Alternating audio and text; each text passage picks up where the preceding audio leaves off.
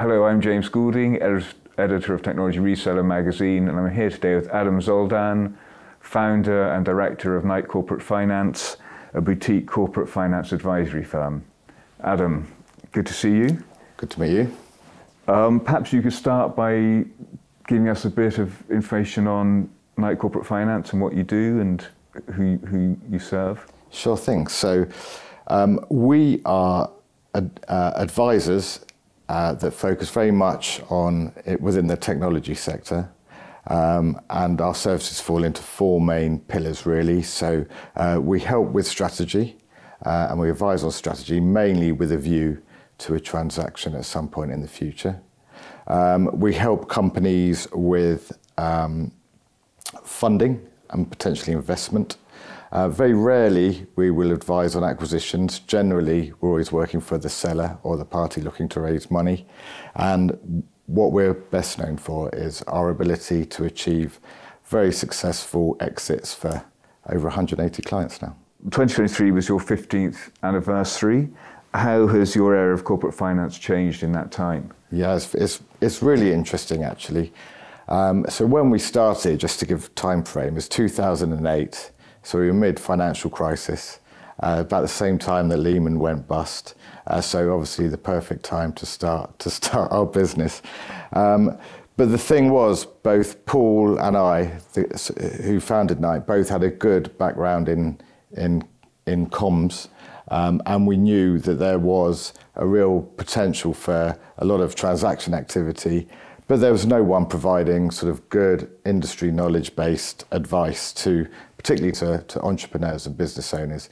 And that was the premise. So when we started, the market, people weren't really that aware of the potential for transactions and the value of their businesses. And the market was much younger still. So really the recurring revenue businesses was confined to things like minutes and line rental and broadband. And so really what we've seen over the last 15 years is two things change. Number one, the market evolving, so these small, I won't say tin pot companies, but pretty basic companies evolve into sort of, the MSP, IT sector and into the cloud and across all sectors.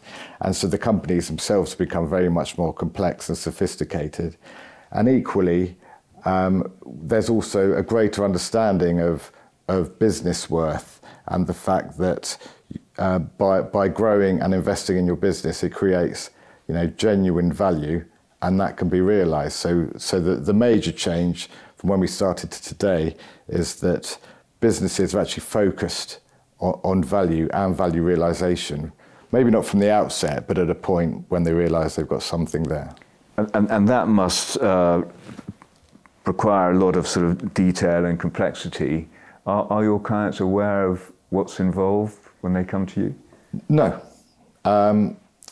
Some are. Generally, they're aware of transaction activity. I mean, just in context, we're only small, but across the ICT spectrum, every single working day there's one deal. And that's in a year where the market was actually 30% down on last year. There's still a transaction a day. So everyone's very aware of a deal. They're very aware that there's value. They don't necessarily know what's involved. And so, we might meet customers years in advance of a transaction happening because we like to sit down and make sure that they do know what's involved. It's a complex, time-consuming, resource-intensive process. Doesn't sound great. We love it. But it's very important for people to understand that. And our advice to everybody that we meet is generally start at the end. Actually work out the aspiration, work out the ambition, work out where you want to get to, and then build a plan to get there.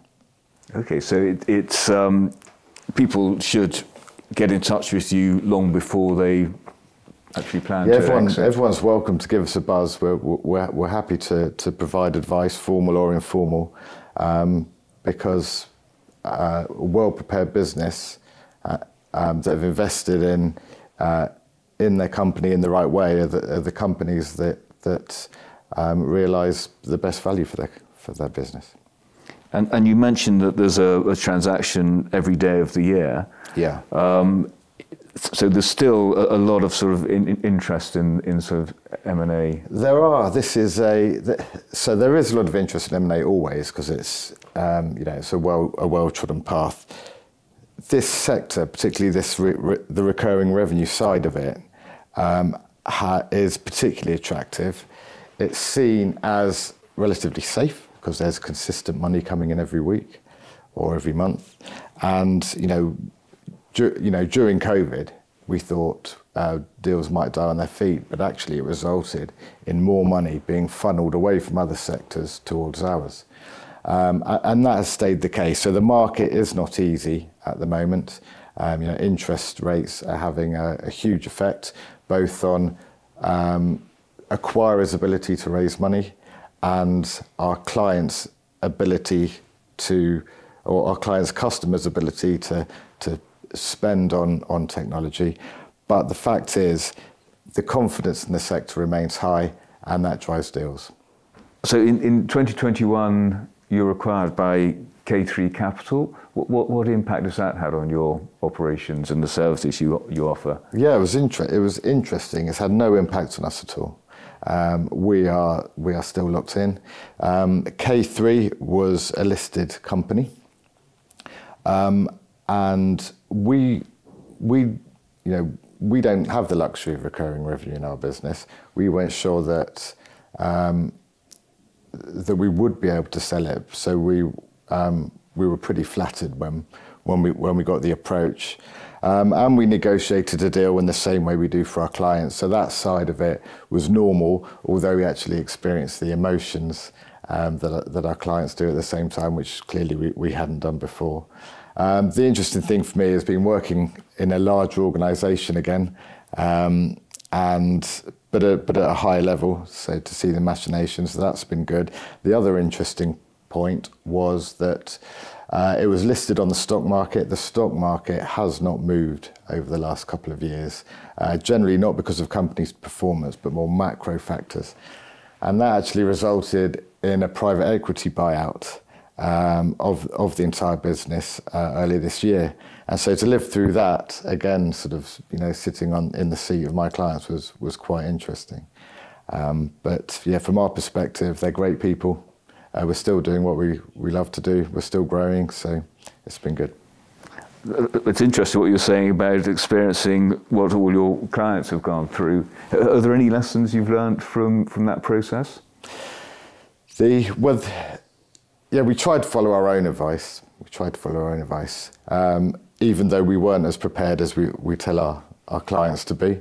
But we came up to speed pretty quick. And that really is the key, just to be prepared. Our business is simple, so it wasn't so hard. But I guess what people think we do and what we actually do are two different things. And the perceptions that our client have of us at the beginning to what they have of us at the end is quite interesting as well. I guess people think, we go out, we create a lot of noise and competition for our clients. We get a great price, and we negotiate. We negotiate a deal, and then we go off and drink champagne and have lunch, and really we do that, but that's less than half the deal, and that is what we call the fun bit. The real work starts once you've agreed the terms of the deal, and to get the company through a whole process of due diligence, a whole process of legal document execution. And that's the feedback that we get from our clients when they finished, is they'd completely underestimated the work that was required and the work that we do during that period to finish the deal, as opposed to just getting a nice number for them. And you're obviously well known in the telecoms and IT space. Is that still where you focus? It is, yeah. I mean, we do pick up other types of deals just through word of mouth and recommendation, but that's a sector that we know. So the reason that's important is, other than our clients don't have to educate us, we know what they do, and sort of we know the key metrics and the products and services and so on. And What recent transactions are you most proud of, and why? It's a tricky one. Personally, for me, the types of deals I get most satisfaction out of, hard-working owner-managers that have built the business from scratch.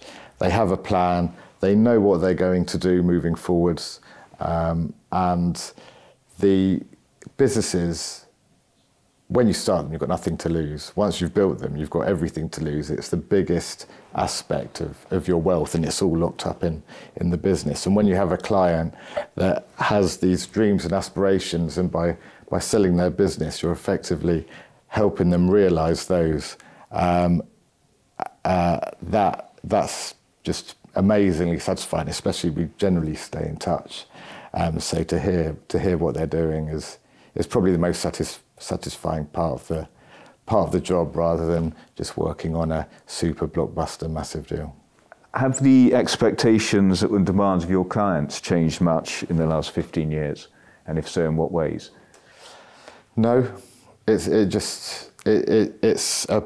very, very personal thing, and it's a privilege and a great responsibility to work on a life-changing process and transaction with one of our clients, and people react differently. It's generally stressful and emotional to one extent or another, and that's when I guess you get to know more about your client.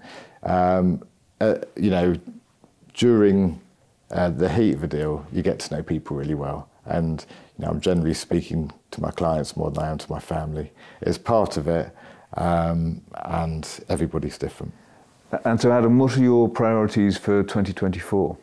Well, we're still investing in the company, investing in people, trying to get out meet as many as we can and grow our business. But in terms of what our hopes for 2024, clearly we're expecting government change and the uncertainty that is bringing. We'd love to see interest rates fall, because that makes it's generally good for the economy and good for deals. The transaction activity has mainly been driven by private equity and the huge investment we've had in the sector. And the number of buy and builders or acquirers that we're seeing is still at an all-time high. In order to maintain confidence, what we need is for the private equity guys to make money.